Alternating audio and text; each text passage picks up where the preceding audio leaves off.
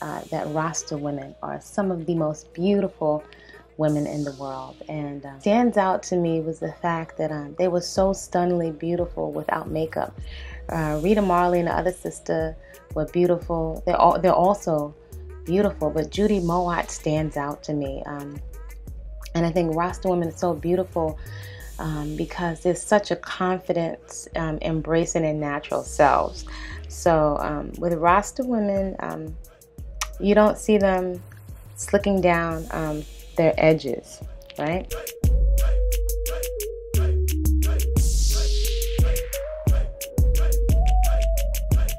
Greetings, this is Body Culinary, and today I wanted to share why I think that Rasta women are some of the most beautiful women in the world. And I've encountered and seen some very beautiful women in my lifetime. Some that stand out when I traveled was when I went to Malaysia once, and the women were so just stunningly beautiful, and their aesthetic and their the overall aesthetic and also their carriage. Actually, I thought many of the men there in Malaysia looked very beautiful in their physical features, like many of the women. When I'm thinking beauty, what's coming across is definitely physical aesthetic, their physical aesthetic, and also their carriage. So the Rasta woman that comes to mind in particular is Judy Mowatt. Judy Mowatt was one of the I3s that sang with the three women that sang with Bob Marley. The other one was Rita Marley, his wife. I can't think of the other one's name. I'll look it up. The other sister's name, the other woman's name. But she is so stunningly beautiful. So I'm thinking what comes to me to mind in my mind's eye as some of the pictures, and I'll include some that she took in the early years. So I think she's also a mom. But what stands out to me was the fact that they were so stunningly beautiful without makeup. Rita Marley and the other sister were beautiful. They're also beautiful, but Judy Mowatt stands out to me. And I think Rasta women are so beautiful because there's such a confidence embracing their natural selves. So with Rasta women, you don't see them slicking down their edges, right? And the first Rasta woman that I encountered was my cousin Linda when I was coming up. So my paternal side of the family is from Barbados. They're Bijan. And actually, when I traveled to Barbados years ago, I traveled several times. That's where I first noticed a lot of people with locks. Many years ago, I didn't have locks then. And in any event, a lot of them had locks. And then my grandma Lou and my great-grandma Jean on my father's side, they both wore their natural hair. So those were examples I saw of women comfortable in their skin. Now, I wasn't around when they were younger. I don't know if they ever had wigs on when they were younger, but I always encountered them just comfortable, just very comfortable in their skin. And my grandma, over the years, I saw her wear plaits, and I also saw her wear her different cornrow styles, and I also saw her in later years in her 90s wear a short fro. And her natural skin was very chocolate. She was a dark chocolate woman, and she was just very, she was so pleasant and beautiful. Now, Judy Mowatt comes to mind because she had simple head wraps, her head wrap on. You know, I'll include some pictures, but there was such a confidence in these women in their style. They didn't have everything hanging out. So it wasn't so much a quote-unquote sexy as we see today in the days of Instagram. But there was a dignity in how they carried themselves. I didn't see them, although I'm aware that some of them are mothers, I didn't see them flocked around in terms of a whole lot of men around them. But I just had a carriage of dignity, of confidence, I guess that's the easiest way I can put it, but that confidence in the beauty, their skin glowed. That was the other thing. They look very, very healthy. They look so healthy. Today, I see in this age of makeup, and I'm not making it wrong at all. I can't make it wrong. But there are so many of us women, black women in general, but speaking as a black, chocolate, African, Caribbean, Black American, you know, all those parts of my culture. Women, so many of us are wearing makeup to cover up acne scars. And I used to have quite a bit of acne and acne scars. And that was very, it felt very uncomfortable and painful as a woman. I felt very, very self-conscious. And for a time, I was tempted to wear makeup to cover it up. I had bought Proactive. I had bought all these different things. There was a point where I was eating very healthy. But in addition to a lot of things I was eating healthy, as I got older, I started to eat more health junk from the health food store, more processed health junk. And then from time to time, like chips. Back in the days, whew, I used to love barbecue potato chips. Wow, it's been many years. I never thought I would get over that. But a lot of the makeovers, these extreme transformations, sometimes you can see women, some that may have had scarring or accidents in their face. You know, I think makeup can have and does have a purpose and adornment. And women, we like scents and fragrances, and to be very creative in our homes, to make beautiful homes, and do our daughters and our sisters our hair. You know, those are things I know I'm definitely drawn to. But I just saw them, it wasn't like a cover up of their natural beauty. Basically health. They look very, very healthy. And I'm definitely a woman that has always, for many years, I've always looked to see first old pictures of my mom and my grandma and what they looked like when they were coming up. They didn't wear as much makeup. Unless you were an entertainer, you know, those old school big band women, and, you know, if you looked at Billie Holiday and stuff like that. But if I looked at the pictures of my mom and my grandma on my mother's side, they didn't wear a bunch. They didn't wear so much makeup. If anything, I did see one of my aunties wear a really beautiful beehive. So I really wanted to get that for my prom in junior high school. I wanted to somehow replicate that picture. So side note, we may not realize it, but how we're carrying ourselves when we doll ourselves up and beautify ourselves, young women are really looking at us, because that was a style I wanted to emulate. And I did have an auntie, shout out to my auntie Joanne, who knew how to do, she could really rock some cornrows, and she gave me some beautiful cornrows, parted down the middle here with beads in it, and I just felt so beautiful. And I got to go outside and jump double dutch and shake the red and white beads in my hair. So thank you, Auntie Joanne. So, but back to the Rasta women. If you just look at pictures of Judy Mowatt, I mean, maybe you can get what I'm saying, but just stunningly beautiful, without having to put layers and layers and layers and pounds of makeup on. And as young women, we all explore our femininity and the allure of playing with flowers and dresses, and, you know, if we like things off the shoulder or the top. But the thing about the Rasta women, they looked feminine, strong, but not like strong in retaliation to, not strong in terms of fighting. I don't know, how can I say it? It's just a confidence, but they didn't have to say so much. It just seemed very natural, you know. And it's I find it very calming and relaxing to see women where you can see their real eyebrows and their, you know, their eyelashes and their lip color, and you see health. Now, I will say, when I've delved in makeup before, one of the things that I do like and have enjoyed is mascara. And when I was a young girl, before I even knew about mascara, I used to put, Vaseline, and then later on years, vitamin E or oil on my eyelashes. I don't know where I got that, or castor oil.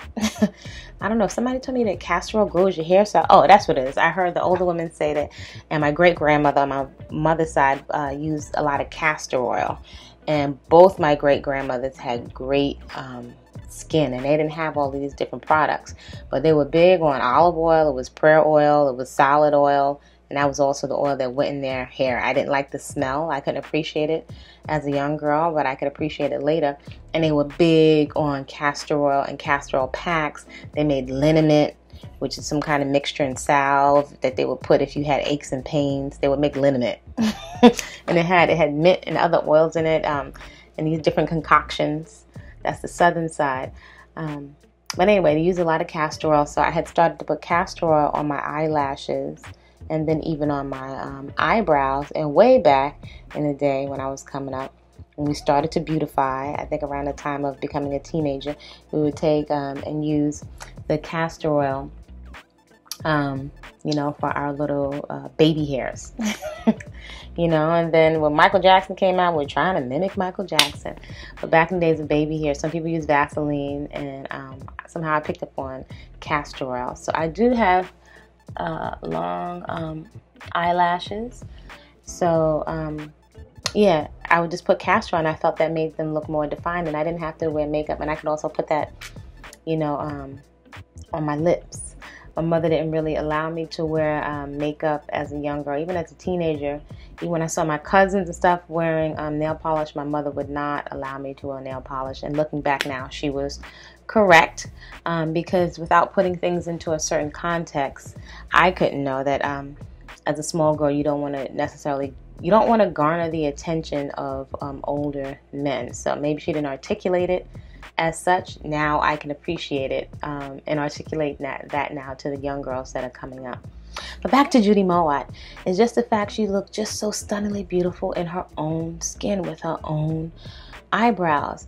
And it's like a relaxed beautiful. I feel like in this time, many of us are like spastic, panicked, extremely anxious around being validated by social media, comparing ourselves to our friends, to co-workers, to other women in our family. Many women feel like this anxiety or competition to be picked, and that desperation and that anxiety, it's a energy, without sounding too esoteric, a desperation, sometimes the underlying tone of desperation. I think that can actually leave many women open to being manipulated or misused or mishandled, or make ourselves vulnerable to choosing people or men that we have not vetted properly, all because we're not comfortable in our own skin. So my cousin Linda, who's the first woman that I saw that was a Rasta, had another cousin that was also Rasta, also on the Bajan side, that she was legendary to me because I would hear the older folks talk about her and her long locks. But anyway, my cousin Linda, they would, you know, some people would talk about Rastas. Back then it was not popular. Rastas were seen as dirty Ras locks. And when I saw my cousin Linda, she's the first person I ever heard really talking about black people with a really deep sense of pride, and talking about your brothers and sisters in South Africa. She had some kind of an English and Bajan accent because she lived in England. And I remember her having locks and putting her hair, she would tie it up, and after she would wash it, she would oil it, and she would just shake her locks out. And her hair smelled so clean and beautiful, and that was the oil that she used to use called Blue Nile back in the day. But I remember thinking, like, as a little girl, I was like, she's not dirty. And I was like, her hair smelled so, I remember the scent, right? So interesting how we remember smells and scents. I remember my grandma Lou's coconut bread, distinct scent memory in my head. And I remember the oil, Blue Nile, because it smelled so clean and fresh. When I got older and when I saw the brothers on the streets in Brooklyn and in New York with Blue Nile, I wanted to get that scent because I remember that scent. But I remember her distinctly shaking her hair and then it growing nice and long.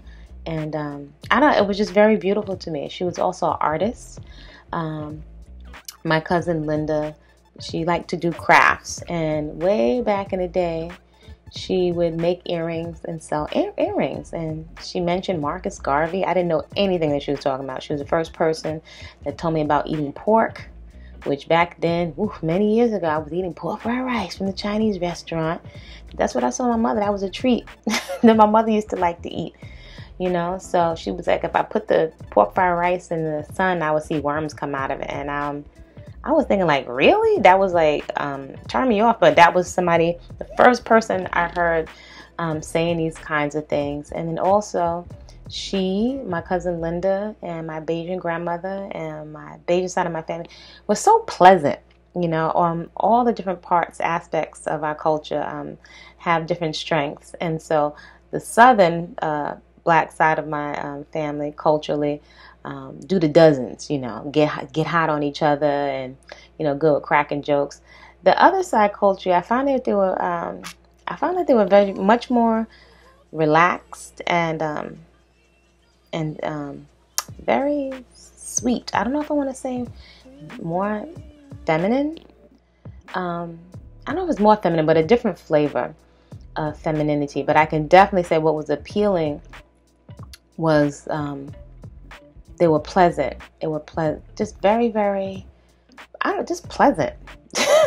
Pleasant. I remember my cousin Linda, when she was she's the first one to put me onto tofu many years ago. She would get from the fruit stand, and she would bring it home to make her little tofu patties. And my grandma Lou was just very welcoming, making space for her in the kitchen to make her stuff. And my grandma Lou always had a chuckle. And, you know, she just was she didn't make a big deal out of it. She just welcomed her right into the kitchen, and I got to taste, and I was like, wow, that's pretty good. So after I saw my cousin Linda do it, I wasn't thinking of being vegan or vegetarian. I was just mimicking her. She said something about health. She told me that the pork fried rice, you know, could turn to worms and can have maggots in it. And so I just tried the tofu out. Went to the store, got it, seasoned it, and tried to make it into fried and make it into a patty, you know. So all that to say that our girls and the women around us mimic the habits. If they see us happy and smiling and sharing, most likely we're going to gravitate towards that. I had another grandmother on the other side. She didn't seem as happy, and looking back, I can definitely put it into perspective. Both sides, I'm sure, had many challenges as black women in the Caribbean, and also in the States, coming from the South. You know, I don't know what it's like to see crosses burned, and the different things that they went through, and being able to remember their great grandmas. My mom can remember my great grandma, which would be my great grandma, Bama Purdue. You know, so I pull on the strings from both sides. I will say though, my great grandma on my southern side used to do the African hair wraps, and I think it's interesting, like the string.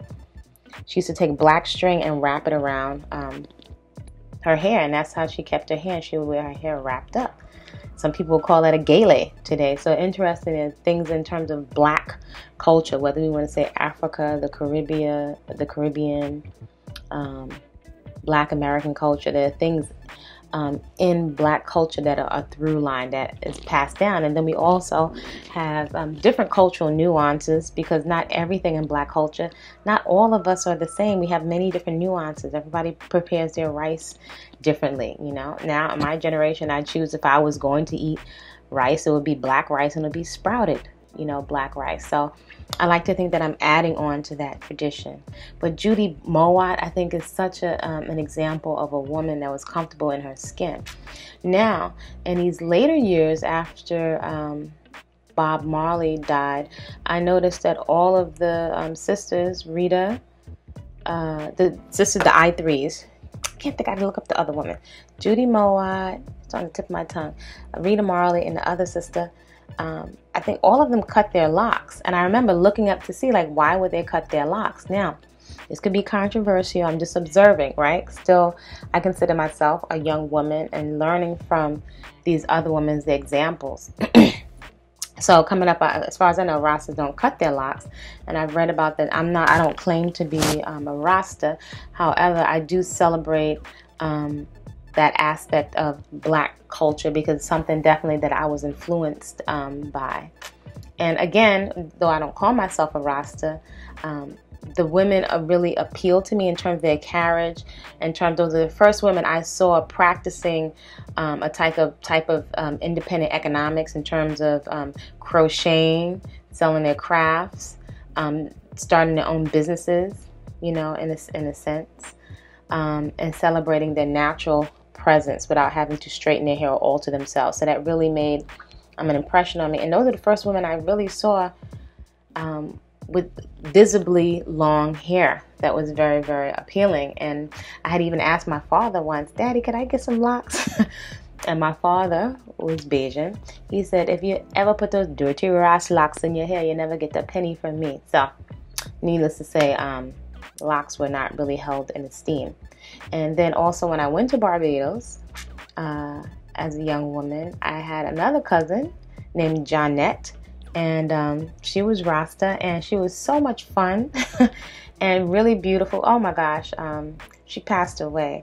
But she made the best ital stew I had ever tasted. And I was so happy to meet her. And actually, she would go back and forth to Venezuela to get things and to sell different kinds of products and things. So that was mind-blowing to me as a young woman. I was so happy to have met this woman that was doing something so different than a regular 9 to 5. And then she had shared with me at one point, she used to live up in the hills with her Rasta man. So that was pretty adventurous. It wasn't the same. Plus she was so pleasant. So folks, let me know, do you have, you know, any Bajan folks or some of those Caribbean folks that are just really sweet and pleasant? At least that's what I found with many Bajan folks. So Judy Mowatt, and I think the appeal with the Rasta women was the comfortability in their own skin, and to see these women without having to tweeze their eyebrows and put mascara on, just really beautiful and comfortable in their own skin. And it's been many years, but I would say I really enjoy what I see when I look in the mirror, and I appreciate myself. And in this age and time of this conversation around hypergamy and even conversations around hypogamy, right? You can look those terms up, but one is, well, look the terms up. I don't want to turn it to another conversation. But there's so much to be said for comfortability, and with the hypergamy conversation, part of the leveling up, women taking care of themselves more in order to attract men that are willing to take care of them in more traditional roles. Women are being encouraged to beautify themselves, to lose weight, which is a positive thing, which is a very positive thing, us maintaining a healthy weight. And of course, we come in all different shapes and sizes, but as someone that's worked in the health and fitness industry, the education is there for us to make the distinction between healthy weight, which doesn't necessarily mean skinny, but carrying a lot of extra adipose tissue or unhealthy fat around the midsection. It is a red flag for diabetes, or the comorbidities, diabetes, high blood pressure, and heart disease. So I think that's a very important distinction. Also, I didn't really see many overweight Rastas. Definitely didn't see many overweight Rasta men, and definitely I didn't see overweight Rasta women coming up. Not to say there aren't any, but these are things that stood out to me. So, as someone with very fine Afro textured hair, my hair has been natural from the time of birth, but returning to natural for about going on about 30 years. So the hair always does something different. So it's very fine Afro textured hair. It's not very dense. So I found that when I was twisting it, it's just starting to get some length. It's even feeling right now, which I knew like a haircut, because the areas where I used to twist it a lot and I used to put beads and shells on it have become very weak. So those are areas that may likely and are starting to break off. So the hair is always doing something, but my hair does not like to be handled or twisted much. So I've embraced these semi-freeform locks. So they're growing in flat because it's not dense and it's full. I would love big congas, but this is it. So I'm in full acceptance of what I have. It's not very dense in the back, and although I'm not big, I don't like the feeling of covering my hair, I have started to put some of these caps that I've made on the hair, because actually I have to say I do notice a difference where it feels, I don't know if I want to say, when they say retains moisture, I'm always like, yeah, right, but it does feel different, not as worn or smoother when I do wear like a stretchy cap on it. And yeah, so to preserve my hair, especially being I don't have products in my hair, I'm noticing at this point now, I'm noticing a lot of it is breaking off, like around here, because I'm someone that loves to wash, right? And it just feels really good to wash my hair. But I gotta say, shout out to Yanni, the lockologist. She was correct with over washing the hair, because if you're gonna keep this hair for years on your head, when you're washing it and washing it and washing it, you're stripping it. So I've had to calm down, you know, on the washing. And I'm also in a very hot climate, so I think for many of us, maybe it's just, you know, making me look dressed up. Now that I have a little bit of length on it, I can start to pull it into a pony, you know, a ponytail, if you will. When I exercise, I don't like the feeling of hair on my neck, but just any kind of pulling hurts. And again, I have very tender soft hairline that doesn't like to be pulled. So anyway, what I like with the Rasta women is what I will say now, I call it radical self acceptance. And I would say even radical more so now, because there's just more pressure, like this it's like a race to be chosen so you can be secured into your future. And I'm not in my 20s anymore, and I'm okay with it. And I think the relaxation, for us to be able to relax is really important to beauty. I've heard one other woman mention this, which is Salkis Re. Shout out to Salkis Re, who has some gorgeous locks. Some gorgeous locks. I would love locks like, but I'm full acceptance of this is what I have, you know. And you can even see some of the areas that are really tender. These areas are going to break off. So it's constant. These constantly self-acceptance. So I hadn't worn any earrings for some years. I had let earrings go for many years, although I had these piercings for many years. I haven't worn any makeup for many years. I'm in a space now where I'm open maybe to perhaps definitely put in more castor oil on my eyelashes and maybe even some mascara. And I did even experiment with some makeup, but to be quite honest, I don't really care for it, because I like the feeling of my skin breathing, and that is each woman's choice to decide how she wants to beautify and express herself, right? When we wear clothes and fashion and we adorn ourselves, the adornment and putting, even washing and feeling clean and oiling your skin. I love to oil my skin, not because sometimes it needs it, because I eat so many good fats, but it's just very comforting and soothing, and it's self-care. So I'm definitely with the acceptance. Today it's almost like radical self-acceptance, because there's so much pressure. If you're looking to the internet or looking for information, you got to really know how to take what resonates with you, and it doesn't mean you have to be against somebody's information, but to find what you feel comfortable and relaxed with. So I feel it's a good thing to enjoy yourself and like what you see when you look in the mirror, and not be so preoccupied with being chosen, because I think that many women, we can drive ourselves crazy. And I'm finding it's very important for us to choose ourselves, because even if somebody else chooses you and you don't choose yourself, I think that has a whole lot of repercussions, right? Because if we're always going to be anxious about someone cheating, if they really care about you, or, you know, because if it's coming from a place of insecurity. So the radical self-acceptance is quite often looking in the mirror, and just maybe call it a meditation or a relaxation meditation, looking at your physical presence. Yes, that's not all of who we are, but appreciating every piece of your eyebrows, your eyelashes, Your teeth. I have an open bite. I was talking my thumb when I was a little girl. Scars that you may have. I have one scar, on my back, which is a memory of, a tattoo I tried to have removed. But we're always doing so much to follow fashion. And I'll say even in Central America, I noticed that so many women, and just in general, I saw it in the States too, so many of us are getting tattoos, and these things, we're going through a phase of life, we permanently mark our bodies.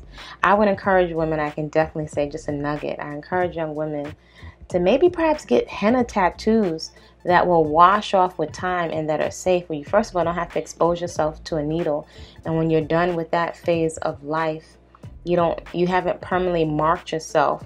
Some people mark up the whole front of their thigh, or you see more mature women marking up the front of their thigh, or putting the tattoos in very intimate places or very visible places that you might not want that tattoo as you go into another phase of life where it's not so important for everybody to see your sensitive or sensual or sacred parts, if that makes sense. But to each woman, their own. We all are on a journey to find what works for us and what makes us feel comfortable.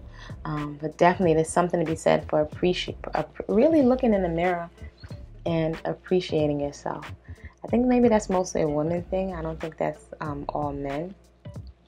But, whatever you have, just working with adorning and accepting what it is that you have. It is definitely, I don't know, it's like I would just say an active relaxation meditation of appreciating of your life cycle instead of waiting in this life for somebody to ask you to dance. You dance with yourself, and more likely you can attract something. And, we're not necessarily in control of other people choosing us, and to be single is not a death sentence, right? That's also a time to focus on yourself. And some of us, as my godmother said to me, which totally threw me for a loop when I was younger, not all of us may get married, and that can freak many people out. But dealing with reality, a benefit can be that we can start to plan more realistically for our futures, what we're going to do when we're older. Many of us take our 20s and our 30s. 20s you want to enjoy yourself, but take our 20s and 30s for granted. Sometimes put ourselves at risk to maybe destroy parts of our body or expose ourselves to certain things, and that can stay with us for a lifetime. So I think it's a good thing, if I can say it to any of those young women that may be in their 20s or 30s, there may be some things to put on your radar, because we won't always be in our 20s and 30s. And you want to be mobile and flexible and able to enjoy yourself into your mature years. Have hobbies and interests that you're interested in. Not totally trash and destroy your health, your motor skills, your brain, exposure, your genitals, or even your psyche to all types of things that can damage you physically, emotionally, and preserve your beauty and your energy and your vitality, because they won't always be necessarily at the same levels. And if we're not conscious, or when I say conscious, I mean being responsible and aware, we can squander a lot of that energy and a lot of that juice. Like a bank account, we can squander a lot of it and not have it for our more mature years when we're really going to need it. So this is Body-Culinary, really encouraging you to indulge in radical self-acceptance. There's nothing wrong with adorning yourself. Last thing I would say is to be aware and be careful of narratives. I think definitely we're in a time where there is a competition. There's a competition for your brain space. There's a competition for the allegiance of women. For the allegiance of women who will give their loyalty to political leaders, to snake oil salesmen, to so-called spiritual, so-called conscious leaders that want you to follow them or their allegiance to them for so-called protection, physical protection. But sometimes who's going to protect you from the protection? You know, so I encourage women to do the things that we need. I don't think it's so much a quote-unquote, I don't know, sometimes it's all this masculine and feminine, but just in terms of common sense. Do the things to preserve your health and your beauty, and to, in a relaxed way, but in a responsible way, more so than anything, responsible way. Take care of your health and your beauty, and be careful not to squander it. People are competing to give you the narrative. They're competing to give you the narrative for what spirituality is, for what the afterlife is, for who God is, for who Goddess is. Everyone is constantly, or there are companies, there are people, there are men, there are so-called leaders that in competition to have access to your genitals, to have access to your psyche, to have access to your money and your spending, you know. So they're constantly writing narratives, whether that means you're, you know, just a slave narrative. So that's going to determine the whole outcome of your life. The texture of your hair is going to determine your life, if you're accepted. If you have to only go the traditional route of college, I'm all for every education. But in this time, there are other alternatives. You know, you can decide the narrative, but constantly also handing our narrative over to other people. I think we actually also hand, and this is not a jab against men, but I think we hand it over to men in this thing of wanting to be led. So I think these are some things for us to examine, you know. And I get there's a space and a place for leadership, you know, but there's leadership qualities in men and in women, and they're complementary, right? And everything is not going to necessarily be so ideal as it's laid out, you know, in all of these books and in religion. There's real life situations. For example, I think now we're becoming more comfortable in that we have many types of different blended families. And I think that's always been reality. If anything, I could say as a Black woman in this time, is for us to be responsible for ourselves. And perhaps we can relax. If we can relax into what we look like, relax into being responsible for taking care of ourselves, then we can make better, well-informed decisions about who we want to hook up with and so on. But all of that to say, just something to think about, is other people controlling the narrative or the story of your life, and how it goes, and what you have the ability to do as a Black woman, and what that's going to look like for you, or any woman. So on that note, if you enjoyed the video, please give it a thumbs up. I would love to hear you contribute to the conversation. And conversations are all welcome here, different perspectives, as long as we keep them respectable, because I don't have the only perspective on the planet, and I appreciate the different perspectives of other people and other human beings. So I welcome to hear different respectful conversations, even if they aren't the same as mine. I don't need them all to be the same as mine. I encourage you to take very, very good care of yourself. Preserve your beauty, your health, your vitality, your juice, so you have energy stored up for what you came to this planet to do. So create a great day. It's very early here, and I do have chores. Create a good day on purpose, and I will see you in another video. Do check out the Sister Butterfly and Sister Monkey Learn to Eat Better puppet series. I do have 2 books.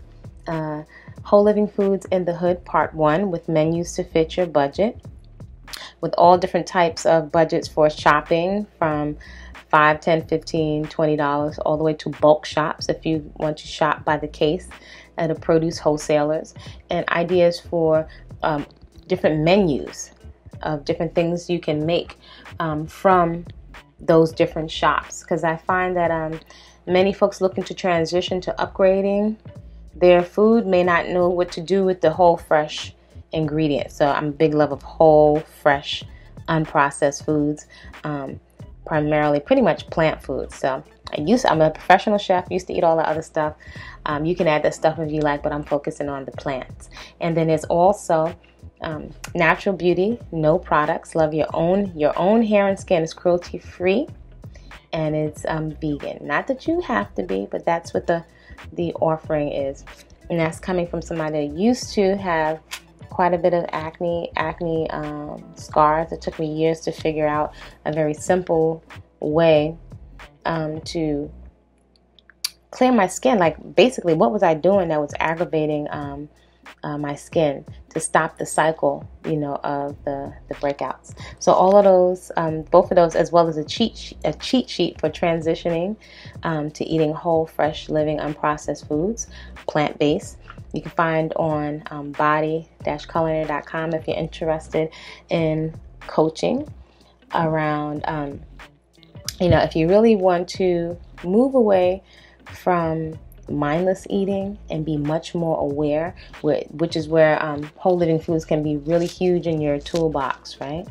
To being very aware around your food, where you don't have to diet, but you just have a heightened awareness around what you're preparing, as well as learning how to manipulate fresh whole living plant ingredients so that they're attractive and delicious and it's sustainable. Starting a garden and fitness training at home, you can hit me up at info@bodyculinary.com, and I do coach people, online, and I have some other goodies coming. Your Stomach Is Not a Graveyard, the t-shirt, is on the Etsy shop on Body Culinary, as well as Fruits and Vegetables Bring Us Together. And get your nutrition right and your body tight. The Grandma coconut grater and the plant milk bags are also on the Etsy shop. All right, folks, see you soon.